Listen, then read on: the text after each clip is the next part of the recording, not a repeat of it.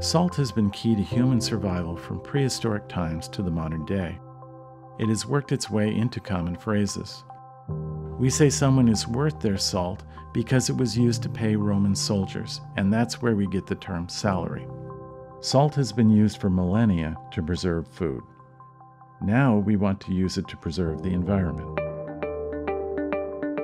The mission of the Molten Salts in Extreme Environments EFRC is to study the fundamental properties of molten salts so that they can be deployed in molten salt reactors, which will be a new generation of reactors that will be safer, more efficient, and modular so that they can be used in many places around the world. Molten salts are essentially just the rock salt, the table salt that you have sitting on your table that you put on your French fries. The difference is that what we're doing is taking it to a high temperature where it changes from a solid to a fluid. And what we're going to do is use these fluids as the heat transport mechanism inside the reactor.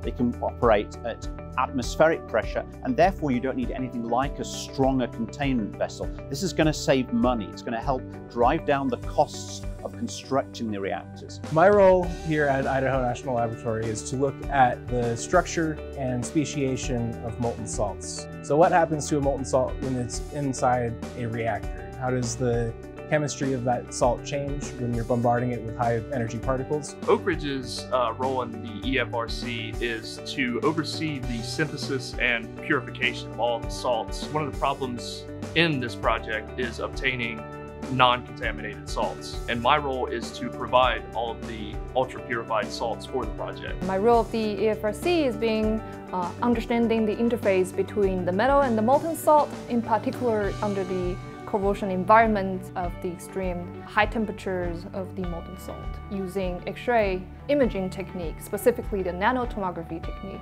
here at the light source. We're building a mechanistic understanding of the corrosion processes for metals in a molten salt nuclear reactor.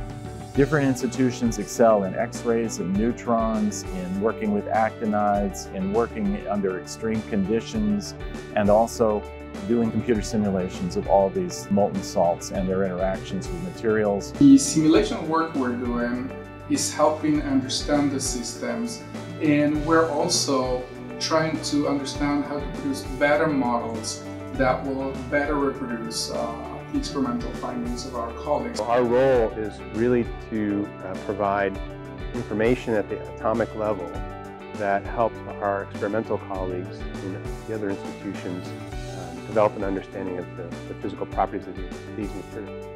My hope is that we'll be able to use these faster simulations to be able to increase the range of molten salts that we're able to investigate. There are still lots of challenges associated with molten salts in nuclear reactors, and that's why we're doing this underpinning science. This work requires the talents of many institutions because no single institution has the expertise required to tackle this problem. What really drives me is to see the impact, how we can foster really the next generation of the scientists having this open-minded mindset when they come to doing scientific research.